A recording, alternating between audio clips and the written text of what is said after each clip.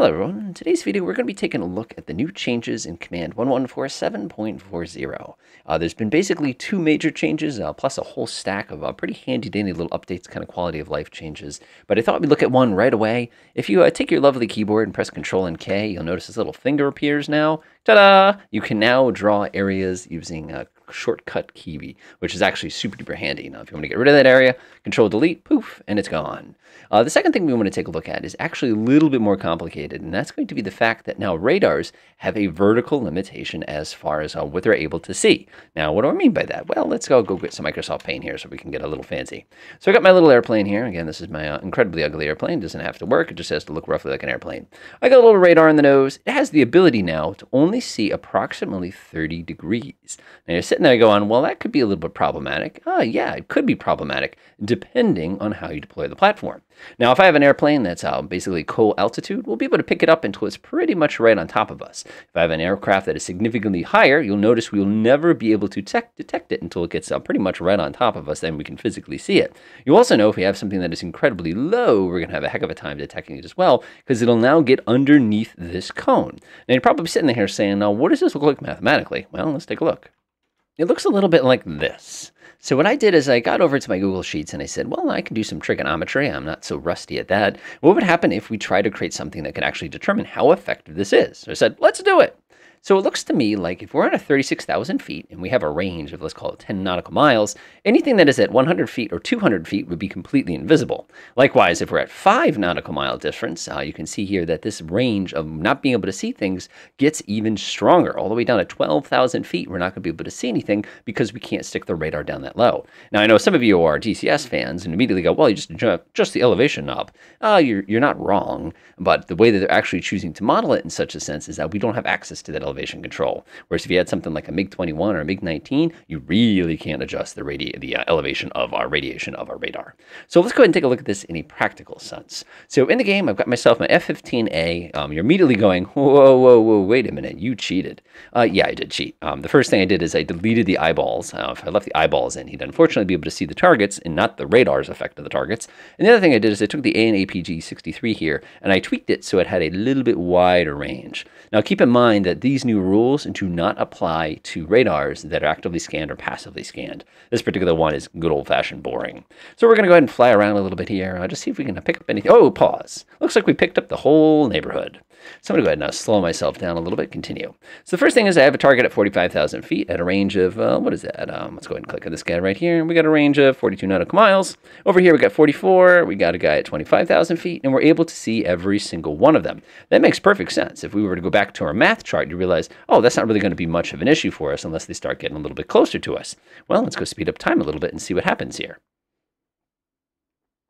A little bit closer, a little bit closer, over me.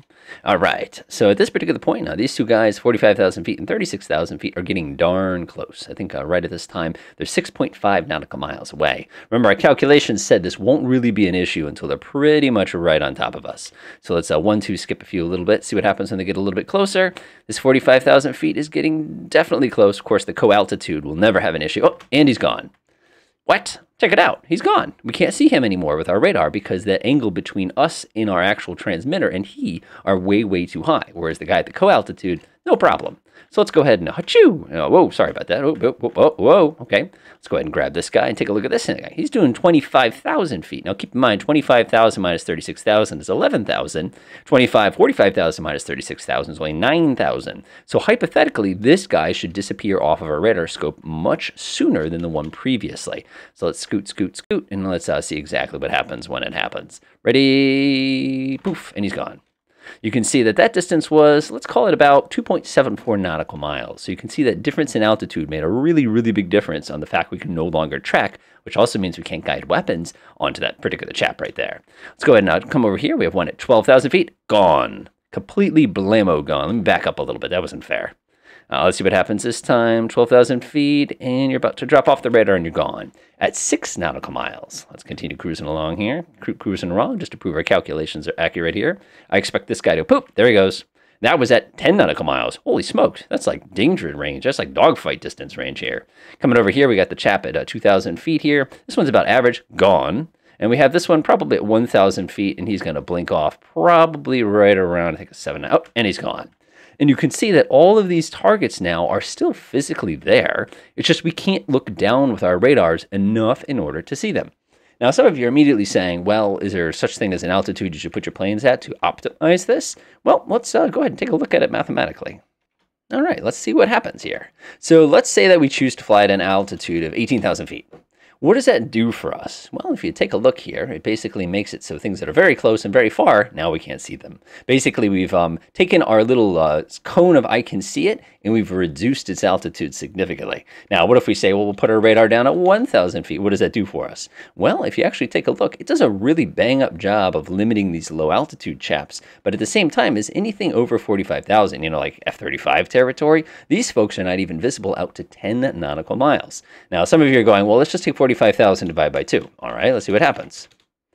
Yep, all you did is you took that little zone of I can see it and you've just shifted it back and forth. Whereas at the end of the day, you still have basically the same amount of squares that you're not going to be able to see in. So this goes to show how tricky this can be and how you really need to know the altitude of your opponents to be able to safely place, especially your airborne radars. Keep in mind, radars that are on the ground have a brand new set of problems. You'll notice that once the targets get very, very close, they completely disappear. Now, I want to throw out 2 quick comments before I leave everyone, and that's the fact that an ACE and a PACER radar, that's actively versus passively scanned array, don't have this limitation. They can see pretty much as far as they can see, no problem. Keep in mind, gain limits still apply, though.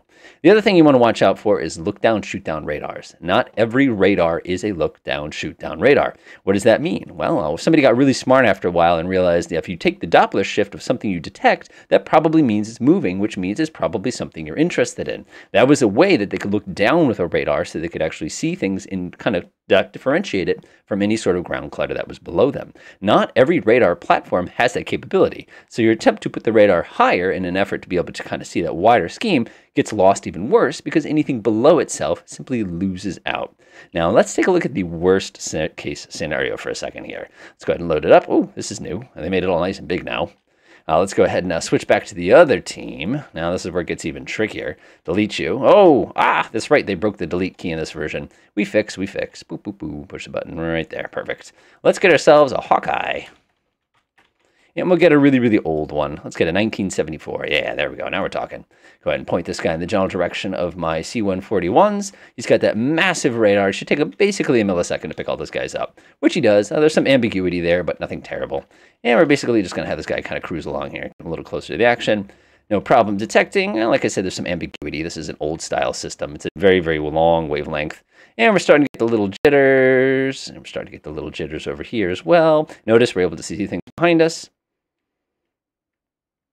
Now notice, as we're cruising along here, there it is. We lost our first contact.